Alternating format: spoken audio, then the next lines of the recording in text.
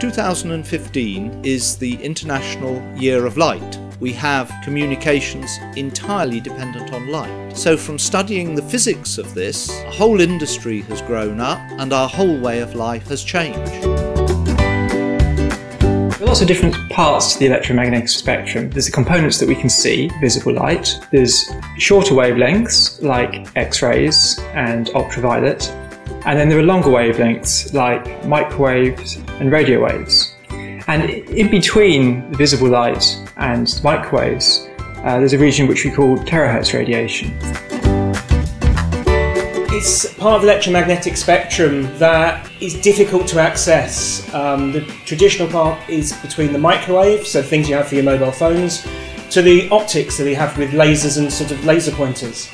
And it's just an exciting area that it bounds between the electronic way of looking at the world and the photonic way of looking at the world.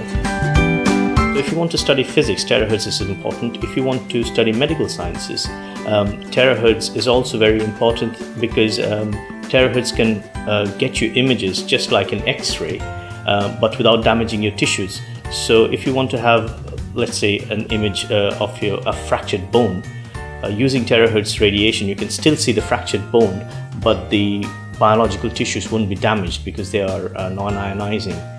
So in terms of medical sciences, those are important.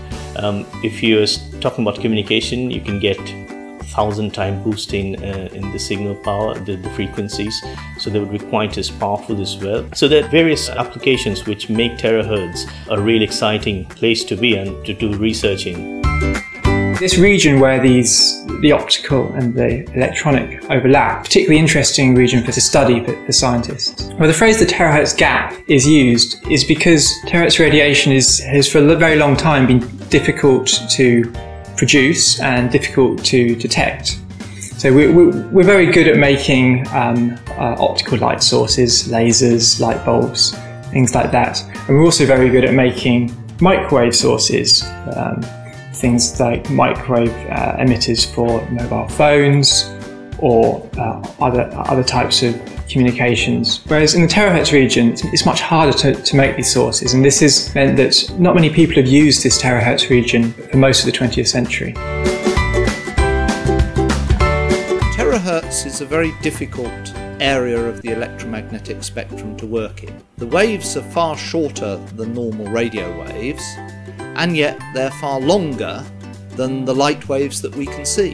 The technology is very difficult, and so it's a challenge, a scientific challenge to solve. To solve that challenge, in the Coherent THz Systems programme, we've brought together researchers from Cambridge, from Leeds, from UCL. We've brought together physicists, electrical engineers, material scientists, and by bringing all those talents together and learning from each other's expertise and each other's insights, we can solve the really difficult problem of making terahertz practical for new applications, including vastly higher capacity communication systems, methods of manipulating atoms, so-called quantum computation processes, many new things that we couldn't devise just working as electrical engineers or physicists or material scientists alone.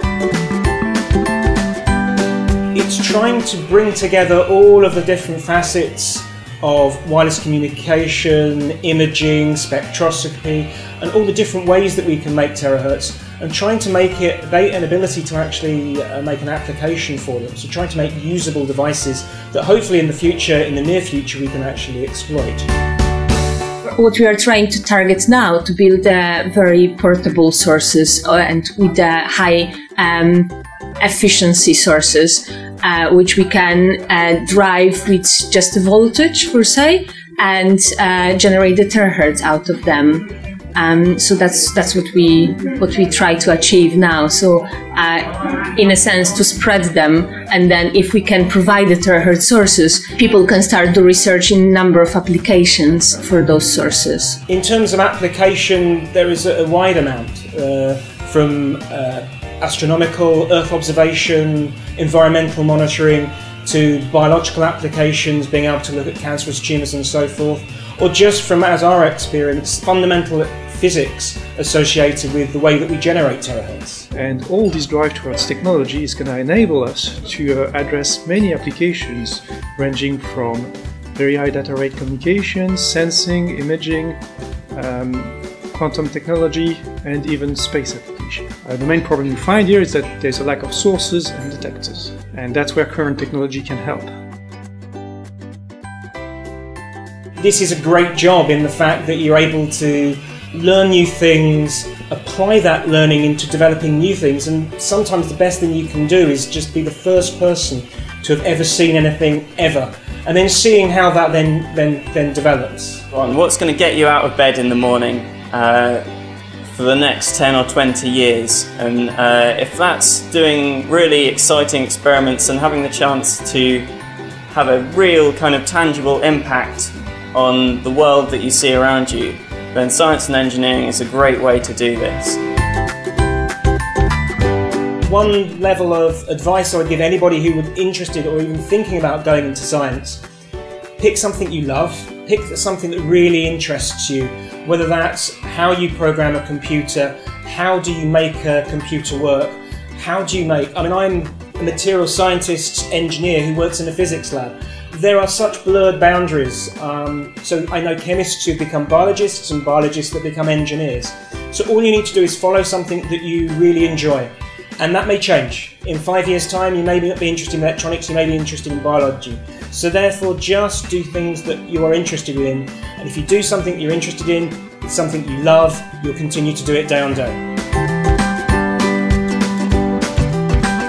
I hope that the International Year of Light will encourage you to think about the world that we have about us, the many uses of light that we already have, and maybe invent some new ones which will make the next century beyond 2015 as different from 2015 as 2015 is from 1915.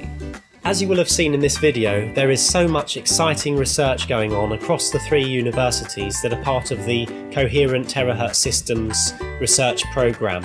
This research is going to make a real difference in society, and we'd like to thank the UK's Engineering and Physical Sciences Research Council, the EPSRC, for their funding and for their support. We'd like to say also that we welcome school visits to our labs here to find out more about terahertz and the work going on. We want to inspire you to think about becoming an engineer. We need more engineers to carry out the terahertz research of the future. If you'd like to find out more details about the Coherent THz Systems research programme and about the terahertz region of the spectrum, then please contact me at my email address at the end of this video. We'd very much like to send you a copy of this leaflet that we have produced, which gives you more information. Thanks very much for watching.